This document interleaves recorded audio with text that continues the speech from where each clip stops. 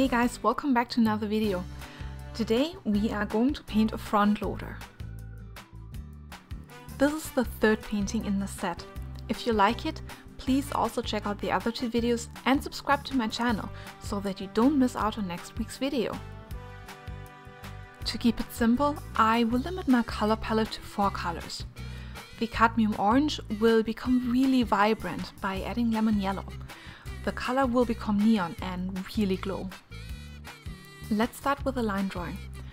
Always start with looking at some pictures of real construction machines. The painting will be a simplified version of the actual vehicle. For the very first painting, I used a light wash of grey with some green added to it for the windows. And I continue to use this color throughout the whole set. Using the same color for all the windows will make the set look complete and very put together. The windows will be painted using the wet and wet method. I will first wetten the page and then I add the watercolor to it and let the watercolor disperse. The watercolor does need some help moving in the direction where I want it to go. I'm also leaving a small gap between the pencil line and the water that I put down first to make sure that it's easier for me to create clean edges. Once I colored in the entire area, I will drop in some more watercolor and then I will be dropping in some water to create this really cool patterns. The water will push the pigment aside and create these beautiful blooms. Let's use the same method to color in the second window. And then we're moving on to the tires.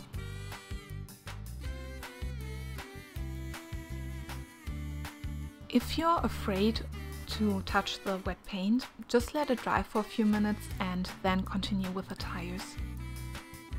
This paper is not taped down to the table because it will not bulge as much. I'm not working with a lot of water here, so it will be fine and it's making it a lot easier for me to paint since I can just turn it.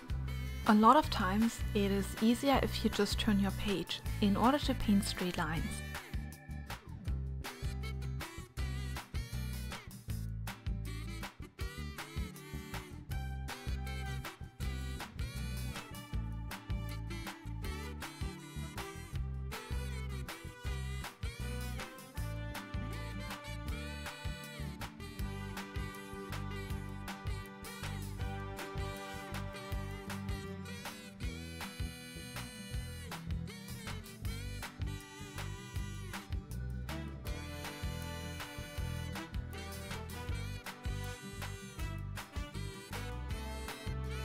Let's continue with the bucket.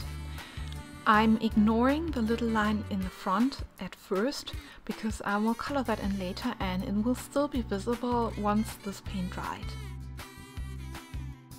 I usually let my painting dry for a few minutes in between sections because I do not want the paint to bleed uncontrollably from one area to another. I'm also really bad with not touching the wet paint. That happens quite a lot to me. Sometimes it's better to be safe than sorry. So I'm going to color in this whole drawing piece by piece and always wait for a section to dry before I paint in a section that touches the wet paint or previously wet paint. When one of the watercolors bleeds into the other watercolor, it can look beautiful, for example in loose florals. But it's not what I'm going for with this painting. I first paint in all the gray areas because I find it easier to assess how vibrant the orange color needs to be once those darker colors are already on the page. Some of these areas will be offset later on once the paint is completely dry, because I will be adding a second layer to some of these areas. This will darken the watercolor by a lot. Sometimes a line just didn't come out as straight as you expected. I'm using a damp brush to loosen some of the pigment and then I'm simply dabbing a paper towel on it to soak it up. When you want to paint in larger areas or areas like this, It's easiest if you paint it section by section. I first redden the entire area and then I'm applying some watercolor to one section. I make sure that the watercolor is exactly where I want it to be and that that area is finished. And then I will move on to the next area. I might have to reapply some water to the next area before I can apply the watercolor. The water dries sometimes really fast, depending on the temperature in your house or the humidity.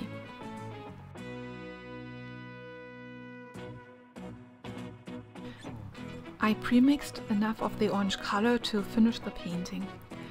This is important because it allows you to work faster and you will also have an even color throughout the whole painting. In order to make the orange glow, just add some lemon yellow. It will brighten the whole color. And don't forget to test your color on a spare sheet of paper first. You can always soak up little mistakes with a paper towel.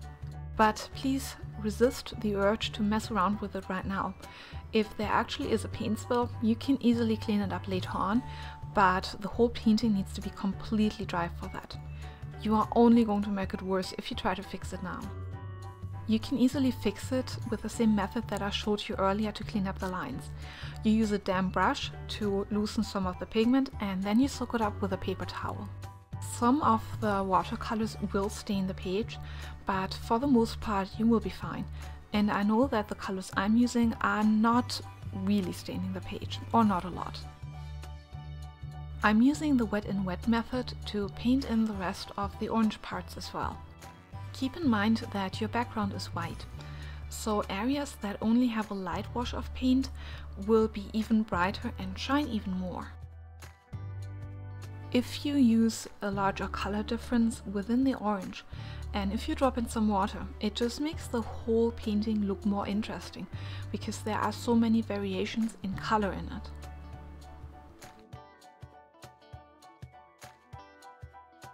Now I will leave you to enjoy watching some of the painting process. Feel free to use the timestamps in the video if you want to skip straight to the detail work.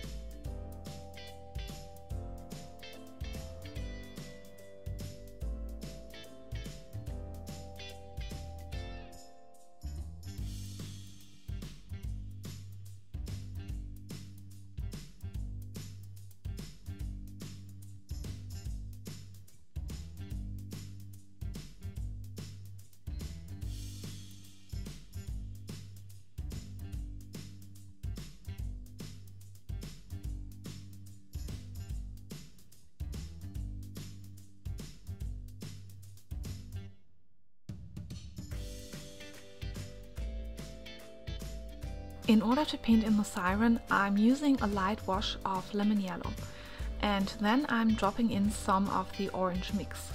The uneven color and the yellow will make the siren really shine.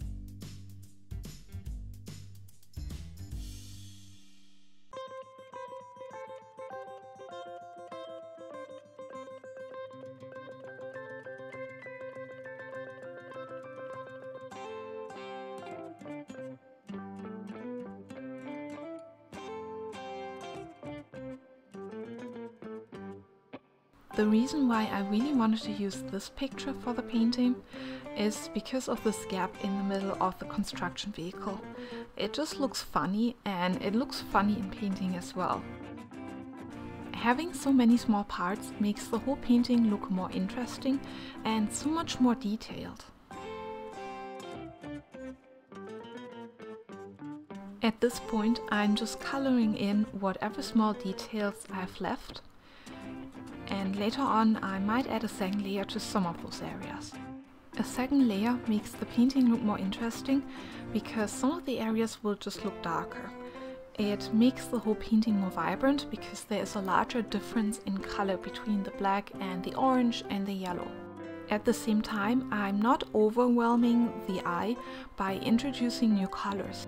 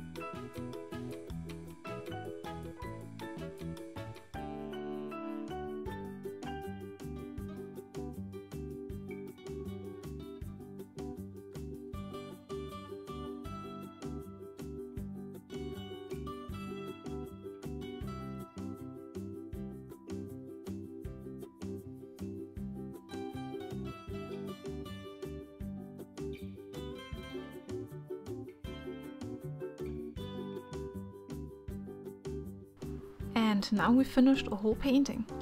I really hope you enjoyed it.